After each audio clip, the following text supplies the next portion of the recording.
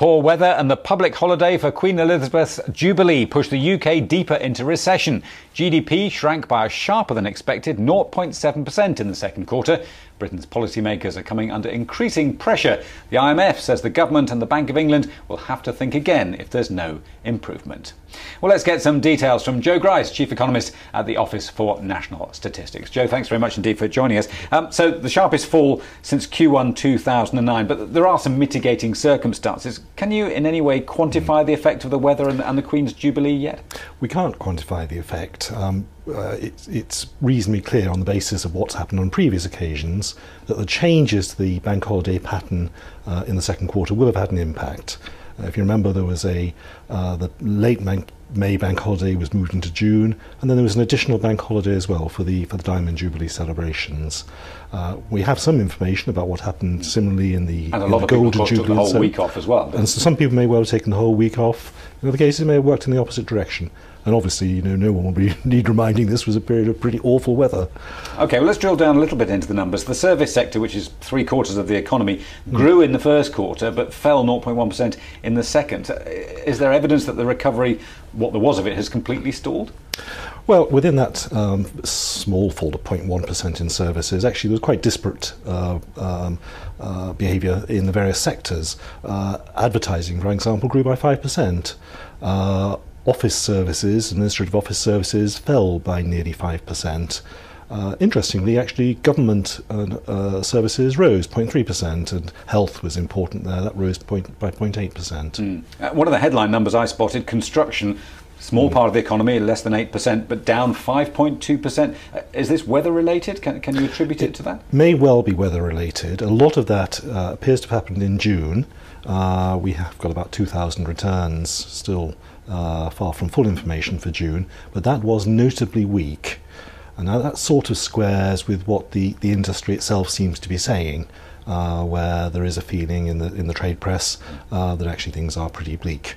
Okay. But obviously you can't make cement during when it's pouring. Let's get a view quickly from what the Chancellor, George Osborne, had to say in terms of no excuses. Let's hear from him. Of course there are one-off factors like the bank holiday, but that's not an excuse that I'm using. Frankly, even without that, these would be disappointing numbers. And I think they just remind us that Britain has some deep-rooted economic problems that are going to take time to solve. We've also got the debt crisis abroad. And all of these things, of course, make it a big challenge for our country. Well, that was the reaction from the Chancellor, George Osborne. Let's look ahead, to the revisions, because that's clearly always very important. But usually it's only up or down 0.1%, so no great hope there. We normally quote actually about 0.2% at this stage in either direction. And actually it is worth saying that these figures are more uncertain than usual. Partly because that bank holiday pattern makes life a little bit more difficult for us in estimating the figures. Partly because a lot of the action probably took place in the third month, and that's the quarter that's always the month that's always most difficult for us because it's where we have least hard information. Actually, we published today a paper which sets out the evidence we've got for the third quarter, for the special effects, and the judgments we made against that. So it's all there as transparently as we can. But it is a difficult quarter to estimate for that reason, and probably the margins of error, therefore, are a bit bigger than the 0.2 we'd normally quote. OK, so we'll cling on to some optimism. But in terms of the measures that are being taken, the Bank of England is pumping billions into the economy, companies allegedly sitting on huge cash piles, but households still completely cash-strapped. I mean, statistically, can we see any evidence of the measures that are being taken by the Bank of England and the government actually working, flowing through?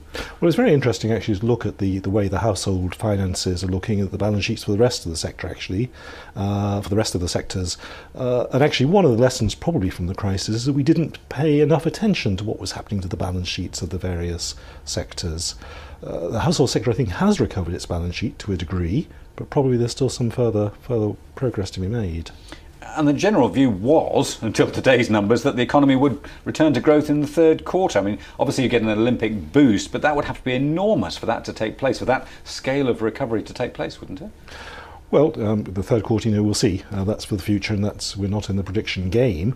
On the other hand, we've clearly had a pretty disappointing first half of the year, so indeed to get into positive territory for the year as a whole, we would have to have a significant recovery in both Q3 and Q4, Whether that happens, of course, we wait and see. And it's only a few days since the IMF forecast plus 0.2% for the year for GDP for this country, and we're currently at minus 0.8. Again, does that fit with all the models that you see in terms of forecasting or beginning to see the signs of a recovery? Well, as I say, for forecasting, you'd have to ask someone other than me. We don't stay into that game, but clearly it's a difficult background for the rest of the year. Okay, Joe, thank you very much indeed for that. My thanks there to Joe Grice of the Office for National Statistics. There's more from us at Reuters.com, and of course you can follow us on Twitter at Reuters Insider. I'm Nigel Stevenson. This is Reuters.